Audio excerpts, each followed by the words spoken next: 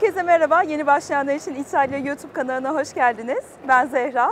Floransa'yı bir de benimle gezin serisinde bugün Santo Spirito bölgesini gezmeye başlayacağız. Neden Santo Spirito? Çünkü ben hem burada çalışıyorum hem burada yaşıyorum. Yani size mahallemi gezdirmeye karar verdim. Başlangıç noktası olarak da gördüğünüz gibi Ponte Santa Trinita'dan başlayacağız. Floransa tarihi olarak 4 tane bölgeye bölünmüş durumda. Santo Spirito, Santa Maria Novella, San Giovanni ve Santa Croce. Ben dediğim gibi mahallem olan Santo Spirito'dan başlayacağım. Bir de burası benim en sevdiğim mahalle. Yani yaşamadan önce de ve çalışmadan önce de her zaman burayı çok sevmişimdir. Bu bölgeyi anlatmak için en uygun noktada yine Ponte Santa Trinita. Çünkü bu köprünün şöyle bir hikayesi var. Yani Floransa'nın başına ne geldiyse bu köprünün de başına gelmiş. O yüzden aslında tam bir Floransa köprüsü. Floransa tarihini başlı başına anlatan bir köprü. 1257 yılında ilk defa Kuzey Floransa'yı güneye bağlamak için yapılmış. Çok basit, ahşap bir köprüymüş. Fakat Arno Nehri tabii ki çok güçlü bir nehir. Yağmur yağdığında bayağı bir sel taşkın oluyor. Bu ilk ahşap köprü 7 yıl dayanabilmiş ve yıkılmış, almış götürmüş Arno. İkinci köprüyü bu sefer Floransalılar demiş ki ikinci köprüyü biz taştan yapalım ki biraz Arno'nun kudretine dayansın. İkinci köprü evet daha fazla dayanmış, taştan yapılan köprü, fakat 1333 yılındaki selde Arno onu da alıp götürmüş.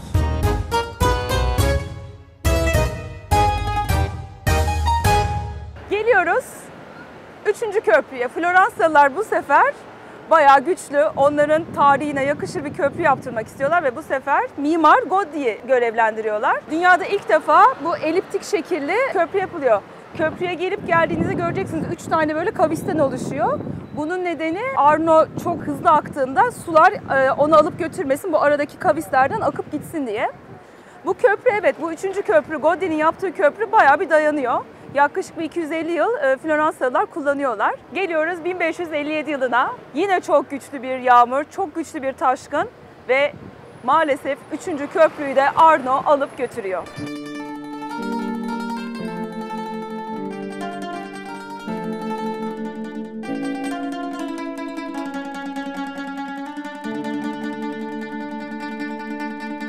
...1500'lü yıllar Medici ailesinin çok güçlü olduğu yıllar.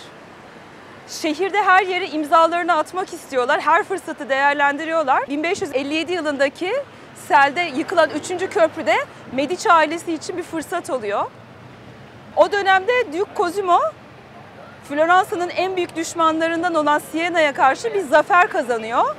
Ve diyor ki bu yeni köprü Medici ailesinin Siena'ya karşı zaferini temsil etsin, tarihte böyle anılsın. Gerçekten de şu anda gördüğünüz köprü Floransa'nın 1557 yılındaki Siena'ya karşı zaferini temsil ediyor. Hatta köprüye geldiğinizde dikkat edin, tam ortasında köprünün tam merkezinde hem batısında hem doğusunda kocaman bir taş var. O bir oğlak. Aslında buradan bakınca pek anlaşılmıyor ama dikkatli baktığınızda anlayacaksınız.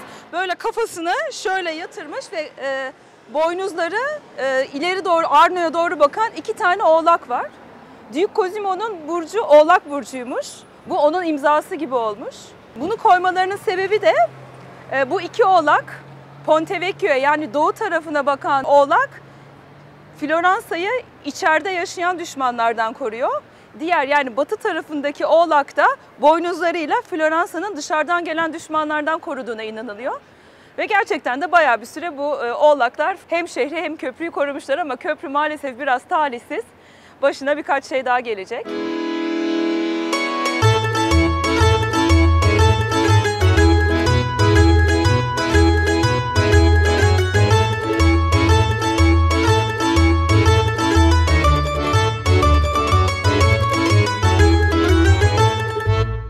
Duke Cosimo, Siena'ya karşı zaferine yakışır köprüyü yaptırmak için Rönesans mimarlarından Amananti'yi görevlendiriyor. Amananti köprüyü çizmeden önce daha önce Michelangelo ve Vasari bu köprü için taslaklar hazırlamışlar ama olmamış. Onlardan yola çıkarak bugün gördüğünüz köprüyü hazırlıyor. 1559 yılında köprü açılıyor. Daha sonra köprüye yukarıda görmüş olduğunuz her iki tarafında da 4 tane heykel var. Bunlar ekleniyor. Bunların eklenmesi 1609 yılında yine Medici ailesinden 2. Cosimo'nun Avusturya Prensesi Maria Magdalena ile evlenmesindeki buradaki düğün şenliklerinde onlara hediye olarak Floransalılar bu 4 tane heykeli ekliyorlar. Kuzey tarafında yani Via Tornabuoni tarafında yaz ve ilkbahar var. Piazza Frescobaldi tarafında ise kış ve sonbahar heykelleri var. Bu köprü bu güzel haliyle yaklaşık 350 yıl Floransalılara hizmet ediyor. Ve sonra maalesef 2. Dünya Savaşı dönemine geliyoruz. Biraz talihsizlikler yaşanacak.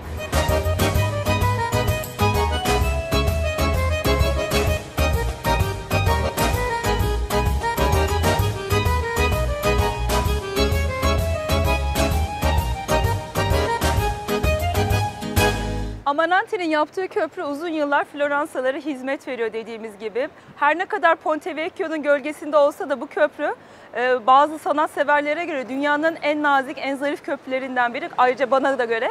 Ben de Ponte Vecchio'dan açıkçası daha çok seviyorum bu köprüyü. Maalesef demin de dediğim gibi 2. Dünya Savaşı dönemi başlıyor. Aslında savaşlarda bir anlaşma yapılmış. 2. Dünya Savaşı'nda da yapılmış. Hastaneler, köprüler, ibadet yerleri, kiliseler, camiler yıkılmıyor.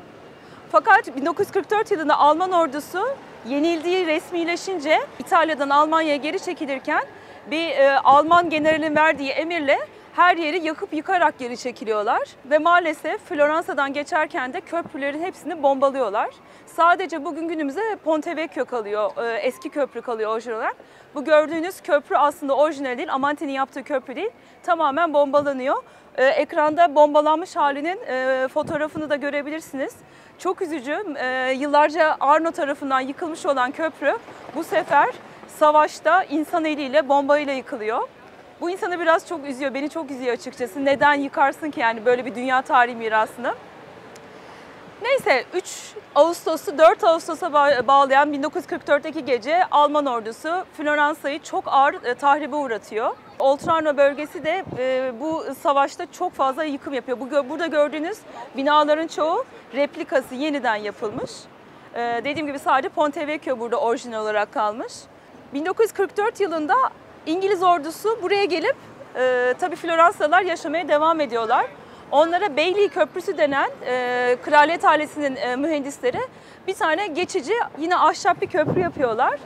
Bu köprü Beyliği Köprüsü yaklaşık 14 yıl Floransalılara hizmet ediyor.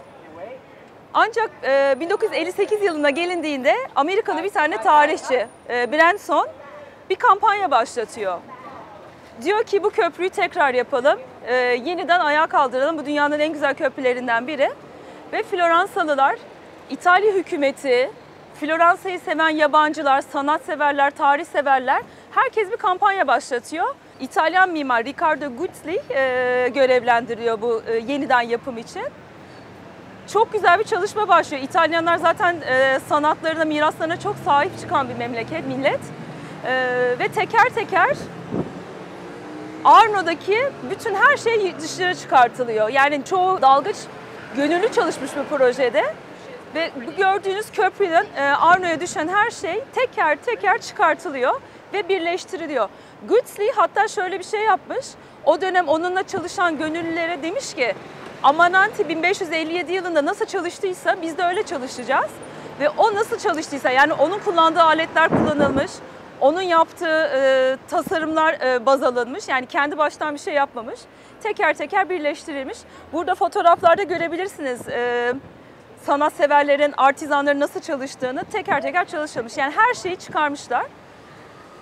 Sadece karşı tarafta kuzey bölgedeki ilkbaharın kafası bulunamamış. Onun dışında bu gördüğünüz her şey Arno'dan çıkartılmış ve birleştirilmiş.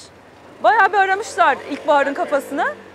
Fakat sonra demişler ki herhalde Almanlar çalıp götürdüler ve onun replikasını yapıp köprüyü hizmete sokmuşlar. 1961 yılında bir tane dalgıç tesadüfen ilkbaharın da kafasını Arno'da buluyor ve onun da yerine konmasıyla birlikte köprü tamamen orijinal halini alıyor. Bugün gördüğünüz köprü Amananti'nin yaptığı köprü ama biraz yapboz olmuş, bozulmuş, tekrar yapılmış. İlkbaharın kafasına zaten geldiğinizde bakarsanız burasında böyle bir şey var, birleştirme var. Ve köprü şu anda Floransa'nın hatta dünyanın en güzel köprüleri olduğundan hem turistlere hem Floransalılara çok güzel bir keyif yaşatıyor.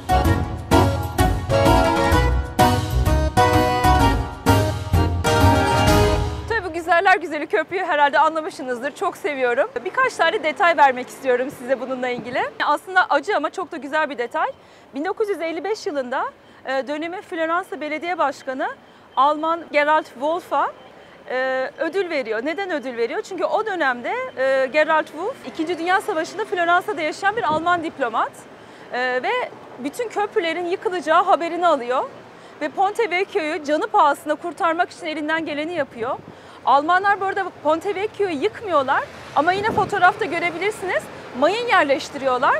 Zaten o da bir nevi yıkmak demek oluyor ama mayınlar daha sonra İngiliz askerleri ve buradaki gönüllüler tarafından temizleniyor. Ayrıca Floransa'da yaşayan Yahudi kökenli vatandaşları da Gerald Wolff bayağı bir kurtarmış. O yüzden kendisine teşekkür etmek için böyle bir ödül veriliyor. Bir başka çok tatlı detaysa bunu da ben çok seviyorum. Biliyorsunuz Dante ve Beatrice dünyanın en meşhur aşklarından biri. Bir rivayete göre Dante Beatrice'yi ikinci defa ve son defa bu köprüde görmüş. Bu köprünün kuzey tarafında bugün Ferragamo'nun olduğu köşede, illüstrasyonda da görebilirsiniz, resimde de Dante Beatrice'yi arkadaşlarıyla gezerken görüyor. Bu detay benim çok hoşuma gidiyor. Bilmiyorum gerçek mi değil mi ama bence çok tatlı bir detay. Bu köprüyü zaten romantik yapan olaylardan biri de bence bu. Bugün bu köprü tek yön. Kuzeyden güneye doğru akıyor. Karşınızda Piazza Frescobaldi'ye diye geliyorsunuz. Daha önce Matteo Renzi, Floransa'nın eski belediye başkanlarından, daha sonra İtalya Başbakanı oldu. Matteo Renzi burayı sadece yaya köprüsü yapmak istemişti. Ama tabii çok olası bir şey değildi, bir rüyaydı. Çünkü burası çok kilit bir köprü. Ponte Vecchio üzerinde trafik olmadığı için sadece yaya yolu. Burası Floransa'nın içinde yaşayan insanlar için çok önemli bir geçiş noktası arabayla.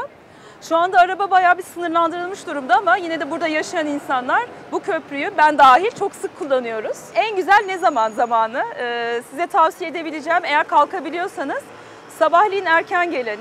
Yani güneş doğduktan hemen sonra bu köprü inanılmaz güzel oluyor. Çok insan da, hatta kimse olmuyor üzerinde.